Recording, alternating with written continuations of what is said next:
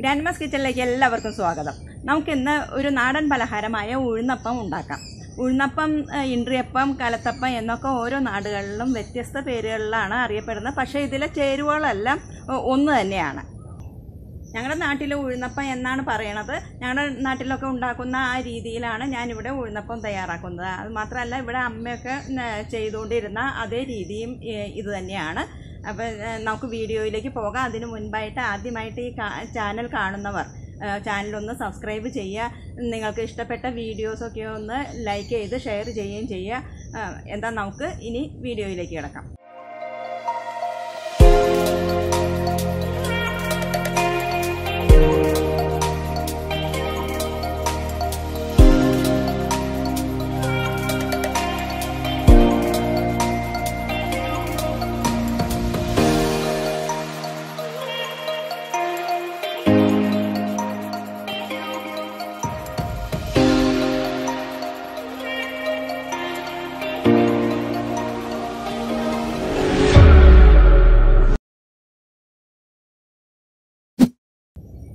ഇനി ഇതിലേക്ക് വേണ്ട സാധനങ്ങൾ എന്തൊക്കെയാണെന്ന് നോക്കാം.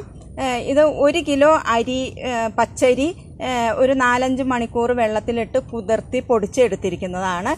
ഈ പൊടി എന്ന് പറഞ്ഞിട്ടുണ്ടെങ്കിൽ അപ്പത്തിൻ്റെ പൊടി പോലെ അങ്ങോട്ട് നൈസായി പോവരുത്, കുറച്ചൊരു തരി വേണം.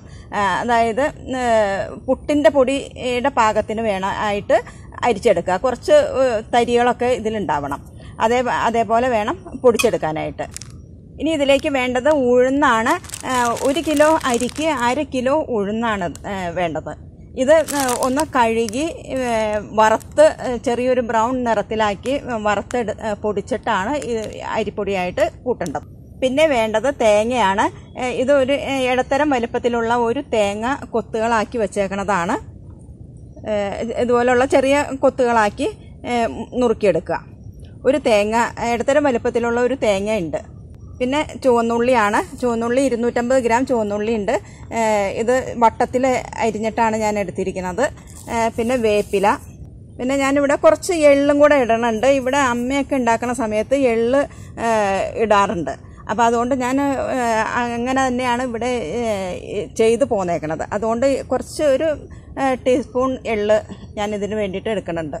പിന്നെ വേണ്ടത് വെളിച്ചെണ്ണയാണ്. വെളിച്ചെണ്ണ ആവശ്യമനുസരിച്ച് എടുക്കാം. ഇത് സാധനങ്ങളെല്ലാം ഒന്ന് വറുത്തെടുക്കാം. തേങ്ങ, ഉള്ളി ഇതെല്ലാം വെളിച്ചെണ്ണയിലാണ് വറുത്തെടുക്കുന്നത്.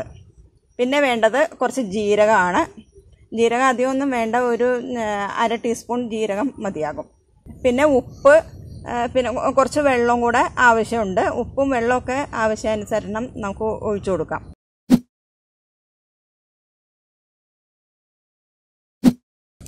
അരിപ്പൊടി ഒഴികെ ബാക്കി എല്ലാ സാധനങ്ങളും നമുക്ക് ഒന്ന് വറുത്തെടുക്കണം. അപ്പോൾ അതിന് ഞാൻ ആദ്യം നമുക്ക് ഈ ഉഴുന്നൊന്ന് വറുത്തെടുക്കാം.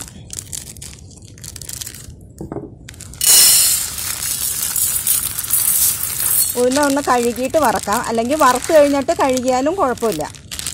കഴുകി ഒന്ന് തരിതരിപ്പായിട്ട് മിക്സിയിലിട്ട് പൊടിച്ചെടുക്കാം.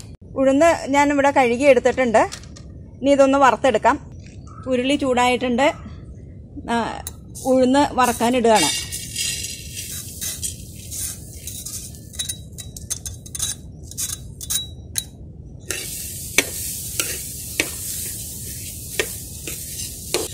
കഴുകിയ ഉഴുന്നായതുകൊണ്ട് വറുത്ത് വരാനായിട്ട് ഇത്തിരി സമയം എടുക്കും. നല്ലൊരു ബ്രൗൺ നിറം ആയി കഴിയുമ്പോൾ നമുക്കിത് അടുപ്പത്തുനിന്ന് വാങ്ങാം. ഉഴുന്ന് ഇവിടെ പാകത്തിന് വെന്ത് വന്നിട്ടുണ്ട്. ഇനി നമുക്കിത് അടുപ്പത്തുനിന്ന് വാങ്ങാം. ചൂടാറിയതിന് ശേഷം വേണം പൊടിച്ചെടുക്കാനായിട്ട്.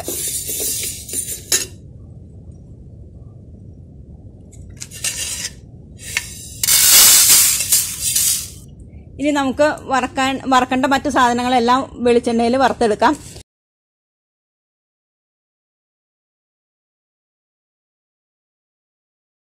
കുറച്ച് കൂടുതൽ എണ്ണ ഒഴിച്ച് വറുത്തെടുക്കാം. തേങ്ങ ഇട്ട് കൊടുക്കുകയാണ്.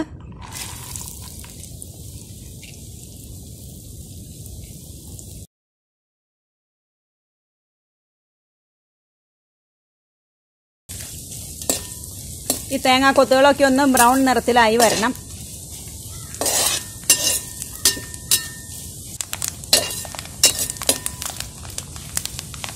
തേങ്ങാക്കൊത്തുകളൊക്കെ ബ്രൗൺ നിറത്തിലേക്ക് ആയി വരുന്നുണ്ട്. നമുക്കിനി ഇത് കോരി എടുക്കാം ഇതിൽ നിന്ന്.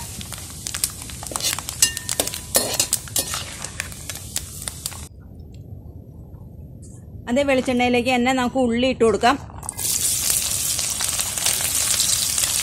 ഉള്ളി ഒരു ബ്രൗൺ നിറം ആയി കഴിയുമ്പോൾ കോരിയെടുക്കണം.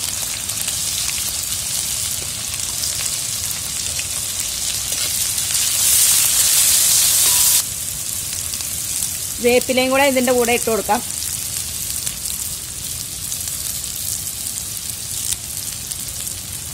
നാല് തണ്ട് വേപ്പിലയാണ് ഇട്ടേക്കുന്നത്. ഉള്ളി ബ്രൗൺ നിറത്തിലേക്ക് ആയിട്ട് ഉണ്ട്. നമുക്കിത് അടുപ്പത്തുനിന്ന് വാങ്ങി വയ്ക്കാം. ഉള്ളിയെല്ലാം കോരി തേങ്ങാക്കൊത്തിൻ്റെ കൂടെ ഇട്ടിട്ടുണ്ട്. ബാക്കി വന്ന വെളിച്ചെണ്ണ ഇത്രയുണ്ട്. ഈ വെളിച്ചെണ്ണ ഒഴിച്ചിട്ട് വേണം നമുക്ക് ഇനി അപ്പം ചുട്ടെടുക്കാനായിട്ട്. ഉഴുന്ന് നന്നായിട്ട് ചൂടാറിയിട്ടുണ്ട്. ഇതൊന്ന് പൊടിച്ചെടുക്കാം. ഉഴുന്നും പൊടിച്ചെടുത്തിട്ടുണ്ട്. ഇതുപോലെ കുറച്ച് തരിതരിതായിട്ട് വേണം പൊടിച്ചെടുക്കാനായിട്ട്. എല്ലാം പൊടി പോലെ ആയി വരരുത്. ഇപ്പം നമ്മൾ എല്ലാ സാധനങ്ങളും വറക്കാനുള്ള എല്ലാം വറുത്തെടുത്തിട്ടുണ്ട്. അരിപ്പൊടിയാണെങ്കിൽ ഇവിടെ റെഡിയാണ്. നമുക്ക് ഇതെല്ലാം കൂടെ ഒന്ന് മിക്സ് ചെയ്തെടുക്കാം. അപ്പം ഞാനിവിടെ 1 കിലോ പച്ചരി ആണ് എടുത്തിരിക്കുന്നത്. അതിന് വേണ്ടിയിട്ട് 1/2 കിലോ ഉഴുന്ന് വറുത്ത് പൊടിച്ചിട്ടിട്ടുണ്ട്. 1 തേങ്ങ, 250 ഗ്രാം ചുവന്നുള്ളി, ഇത്രയുമാണ് എടുത്തിരിക്കുന്നത്. ഇതിനി നമുക്ക് ഉഴുന്നപ്പത്തിന് വേണ്ട മാവ് റെഡിയാക്കാം. ഇനി അരിപ്പൊടി,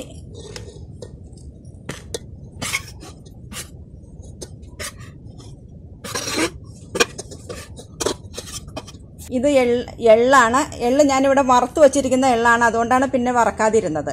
അപ്പം വറക്കാത്ത എള്ളിടുന്നവർ വറുത്തിട്ടില്ല എന്നുണ്ടെങ്കിൽ ഒന്ന് വറുത്തിട്ട് എടുക്കുക.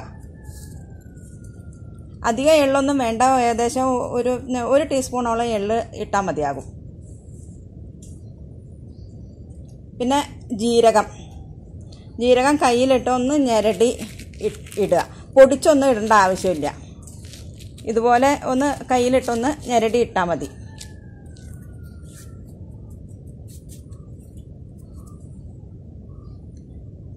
പിന്നെ ഉപ്പ് ആവശ്യത്തിന് ഇട്ട് കൊടുക്കുക. കുറച്ച് ഉപ്പ് ഇട്ടിട്ട് ഇത് വെള്ളം ഒഴിച്ചൊന്ന് കലക്കിയതിന് ശേഷം ഉപ്പ് പാകത്തിന് ഉണ്ടോയെന്ന് നോക്കിയിട്ട് വീണ്ടും കുറവാണെങ്കിൽ വീണ്ടും ഇട്ട് കൊടുത്താൽ മതി. ഇനി വെള്ളവും കൂടെ ഒഴിച്ച് ഒന്ന് കലക്കിയെടുക്കാം.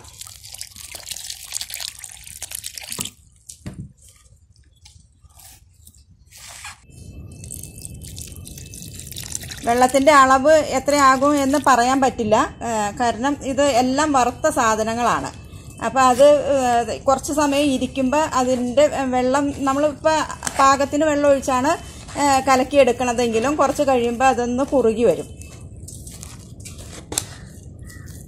കട്ടയൊന്നും ഇല്ലാതെ നന്നായിട്ട് കലക്കി എടുക്കണം.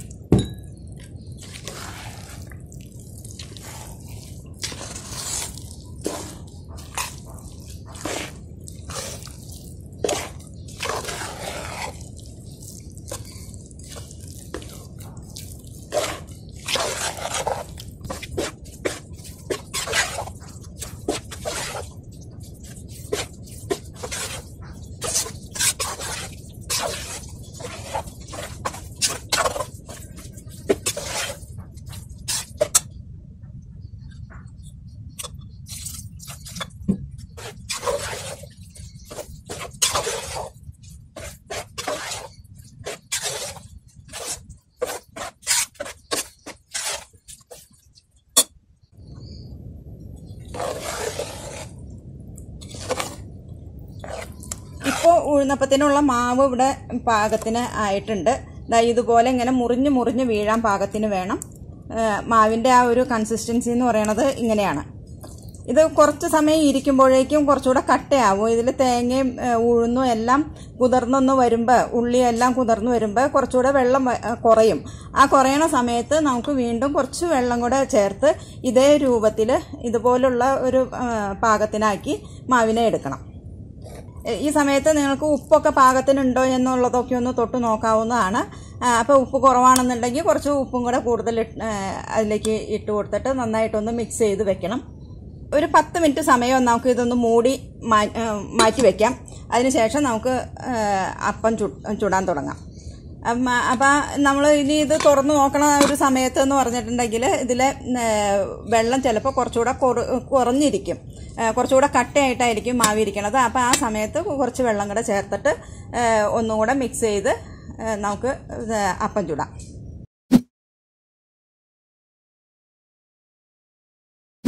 അപ്പോൾ നമ്മൾ ഉഴുന്നപ്പത്തിൻ്റെ മാവൊക്കെ ഇവിടെ റെഡിയാക്കി വെച്ചിട്ടുണ്ട്.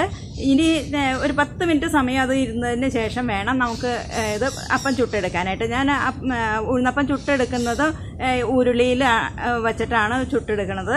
ഉരുളിയിൽ മാവ് ഒഴിച്ചിട്ട് അതിൻ്റെ മുകളിൽ മറ്റൊരു പാത്രം വെച്ച് അതിൽ തീ കത്തിച്ചിട്ടാണ് മുകളിൽ നിന്ന് താഴത്തുനിന്ന് മുകളിൽ നിന്ന് തീ വച്ചിട്ട് ആണ് ഈ അപ്പം വേവിച്ചെടുക്കുന്നത്. സാധാരണ ഉഴുന്നപ്പം ഒന്നും മറിച്ചിടാതെയാണ് ഉഴുന്നപ്പം വേവിക്കേണ്ടത്. അത് നാടൻ രീതിയിലൊക്കെ തയ്യാറാക്കുമ്പോൾ അങ്ങനെയാണ് ചെയ്യണത്.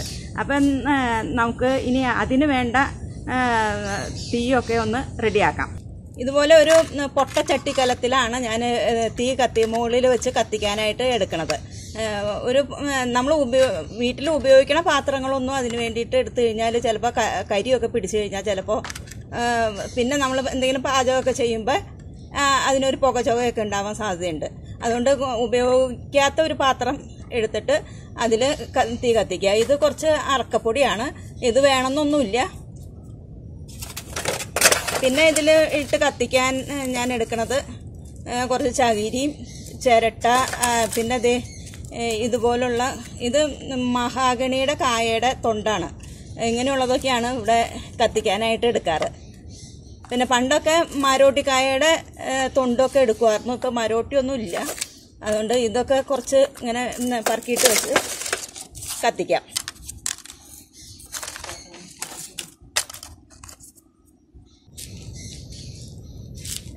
ഇപ്പം കത്തിച്ച അടുപ്പിൽ നിന്നുള്ള കുറച്ച് കനലുകളാണ് ഇത്. ആദ്യം കുറച്ച് ഇത് ഇട്ട് കൊടുക്കാം. ഇതൊന്ന് ചൂടായി കത്താനൊക്കെ തുടങ്ങട്ടെ, ചൂടായിട്ട് വരട്ടെ. അത് കഴിഞ്ഞിട്ട് നമുക്ക് ഊതി കത്തിക്കാം.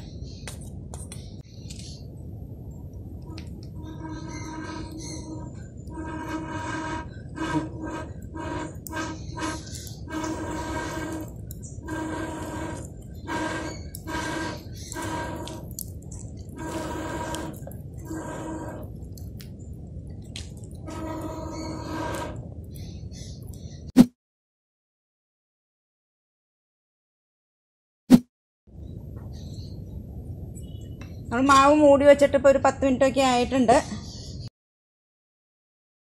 അപ്പോൾ ദേ കണ്ടോ, നന്നായിട്ട് കട്ടയായിട്ടുണ്ട്. അപ്പോൾ ഇനി ഇതിലേക്ക് കുറച്ച് വെള്ളം കൂടെ ഒഴിച്ചു കൊടുക്കണം. ഇതിപ്പോൾ ഓരോ അപ്പം ഉണ്ടാക്കി കഴിയുമ്പോഴും ഇതുപോലെ തന്നെ ചിലപ്പോൾ കുറയാനൊക്കെ സാധ്യതയുണ്ട്. കുറച്ച് സമയം ഇരിക്കുമല്ലോ ബാക്കിയുള്ള മാവ്. അപ്പം ബാക്കിയുള്ളതിലേക്ക് നമുക്ക് ഇത്തിരിയോടെ വെള്ളം ഒഴിച്ച് ഇതുപോലെ ഒന്ന് കലക്കിയെടുക്കണം.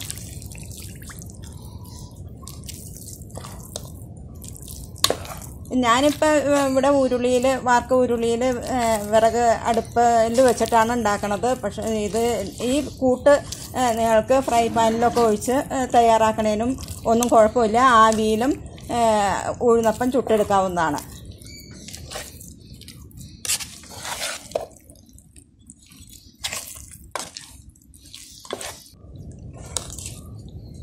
ഇപ്പോൾ മാവ് വെള്ളം ഒഴിച്ച് മിക്സ് ചെയ്ത് കഴിഞ്ഞപ്പോൾ നല്ല പാകത്തിനായി വന്നിട്ടുണ്ട്. ഇനി നമുക്ക് ഇതുകൊണ്ട് അപ്പം ചൂടാം. ഈ കൂട്ട് തന്നെ വെച്ചിട്ടാണ് കുരിശപ്പം അല്ലെങ്കിൽ പെസഹ അപ്പമൊക്കെ ഇവിടെ തയ്യാറാക്കുന്നത്. ഇവിടങ്ങളിലൊക്കെ ഉണ്ടാക്കുന്നത് ഇതേപോലെ തന്നെയുള്ള ഒരു കൂട്ട് തയ്യാറാക്കിയിട്ടാണ് ചെയ്യണത്. ആവിയിൽ പുഴുങ്ങിയെടുക്കുന്നു മാത്രം. ആദ്യം നമുക്ക് കുറച്ച് വെളിച്ചെണ്ണ ഒഴിച്ചു കൊടുക്കാം. ഇതാ വറുത്ത വെളിച്ചെണ്ണ ഇരിക്കുന്നതാണ്.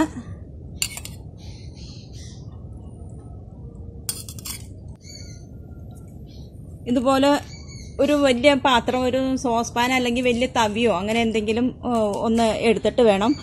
കുറച്ച് കൂടുതൽ മാവ് നമുക്ക് ഇതിൽ ഒഴിക്കണമല്ലോ.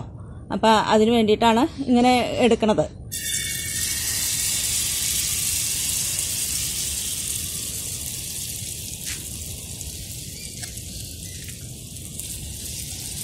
ഒന്ന് ചെറുതായിട്ടൊന്ന് പരത്തി കൊടുക്കണം.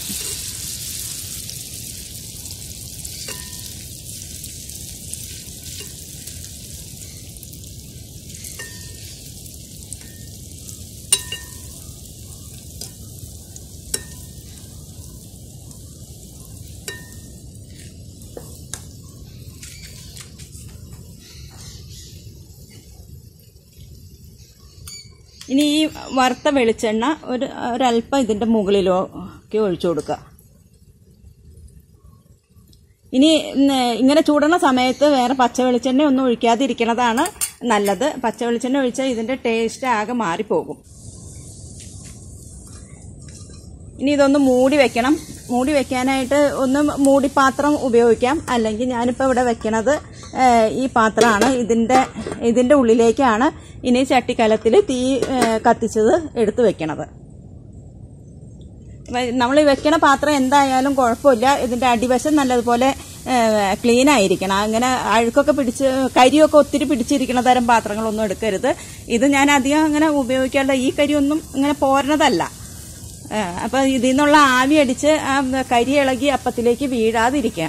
അതുപോലെ അങ്ങനെ കരി പിടിച്ച പാത്രങ്ങൾ വെക്കാതിരിക്കുക.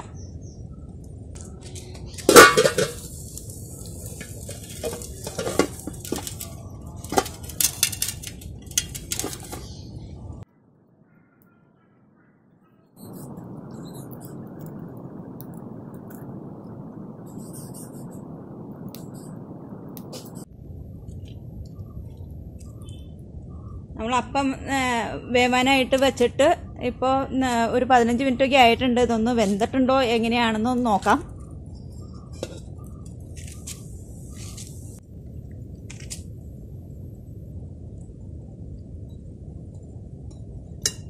ഇങ്ങനെ ഒന്ന് അമർത്തി നോക്കിക്കഴിഞ്ഞാൽ എങ്ങും താഴ്ന്നൊന്നും പോകുന്നില്ല. അപ്പം ഇത് വെന്തിട്ടുണ്ടാവും. ഇപ്പോൾ നന്നായിട്ട് വെന്തിട്ടുണ്ടെന്നാണ് എനിക്ക് തോന്നണത്. ഒരിത്തിരി സമയം കൂടെ വേണമെങ്കിൽ ഒരു 3-4 മിനിറ്റും കൂടെ ഒന്ന് ഈ ഭാഗം ഇത്തിരി വേവ് കുറവുള്ള പോലെ തോന്നുന്നുണ്ട്. അപ്പോൾ കുറച്ച് സമയം കൂടെ നമുക്ക് ഈ തീ ഒന്ന് മുകളിലേക്ക് എടുത്ത് വയ്ക്കാം.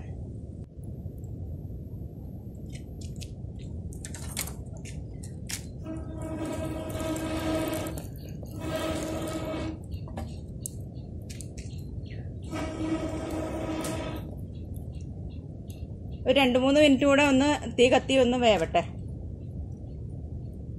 നമുക്ക് അപ്പം ആയിട്ടുണ്ടെന്ന് നോക്കാം.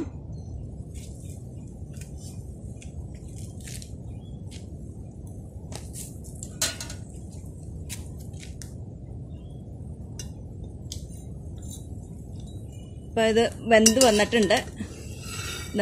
നന്നായിട്ട് ഇതിങ്ങനെ പൊക്കിയെടുക്കാൻ പറ്റും നമുക്ക്.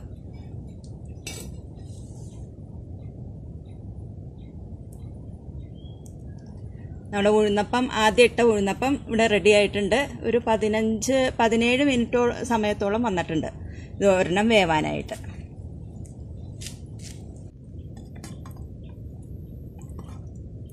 അപ്പം നല്ലതുപോലെ മൊരിഞ്ഞൊക്കെ വന്നിട്ടുണ്ട്. ഇവിടെയൊക്കെ നന്നായിട്ട് ഉണങ്ങി വന്നിട്ടുണ്ട്. ഇതൊന്ന് തിരിച്ചിട്ട് നോക്കാം. കണ്ടോ, താഴെ വശത്ത് അധികം തീ ഒന്നും കത്തിക്കരുത്. ഒത്തിരി തീ കത്താതെ ഇരുന്ന് കഴിഞ്ഞാൽ ഇതുപോലെ തീ കൂടുതലായി കഴിഞ്ഞാൽ ഇതൊക്കെ കറുത്ത് വരും.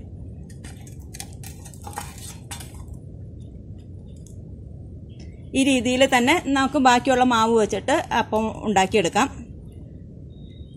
ഇതൊരു 4-5 ദിവസത്തോളം കേടുവരാതെ നന്നായിട്ട് ചൂടാറിയതിന് ശേഷം നിങ്ങൾക്ക് സൂക്ഷിച്ചു വയ്ക്കാം. 4-5 ദിവസത്തോളം കേടുവരാതെ ഇരുന്നോളും. നമ്മുടെ ഉഴുന്നപ്പമൊക്കെ എല്ലാം ഇവിടെ റെഡി ആയിട്ടുണ്ട്. ഇതിപ്പോൾ ലാസ്റ്റ് എടുത്ത ഉഴുന്നപ്പമാണ്.